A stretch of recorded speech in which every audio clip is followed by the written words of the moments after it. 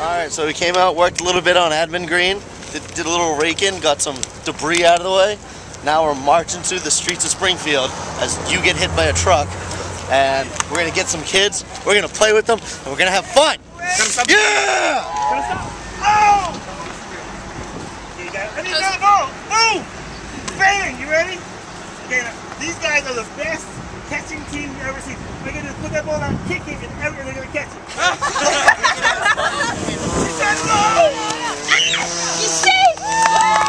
Springfield College students just followed the leader. We just decided we were going to make a difference. They were actually the leaders and decided that we could impact the community by reaching out to the kids. So we brought games, activities, peanut butter and jelly sandwiches, and some soda or water. And we went out in the park and made parks and had wiffle ball games and kickball games and basketball games and held babies and talked to families and hung out with people, helped them to have community again. It was great seeing someone say, I'm glad to see my kids just having fun again.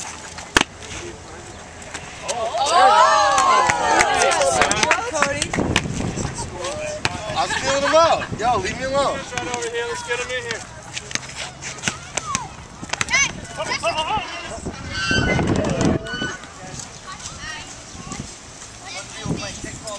Basketball, whatever gets you on. Let's get fun, yeah! I hate kickball. No, I think it meant a lot to them. Oh, they appreciate it. Especially the two boys that me and Chelsea came over with. Like, we were talking to them like on the way over here.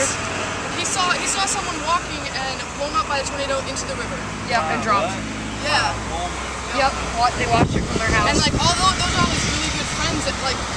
Yeah, his friend's house is the one that's like completely destroyed. Nobody's around here right now.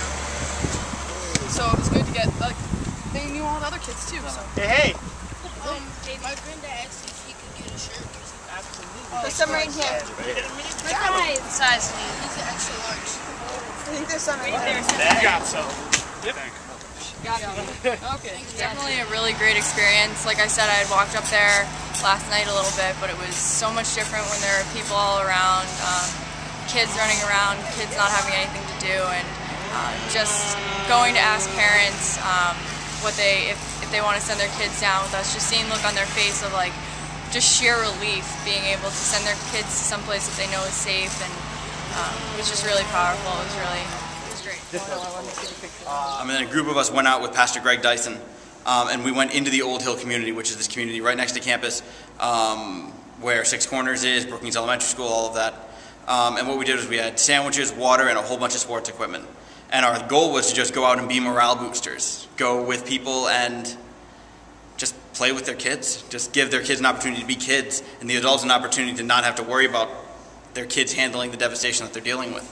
And that's more or less what we did. We probably saw about 30 kids throughout the whole day, just different kids that are looking to have fun, and that's what we do. I love you still. I need you. I need you more than anyone, darling.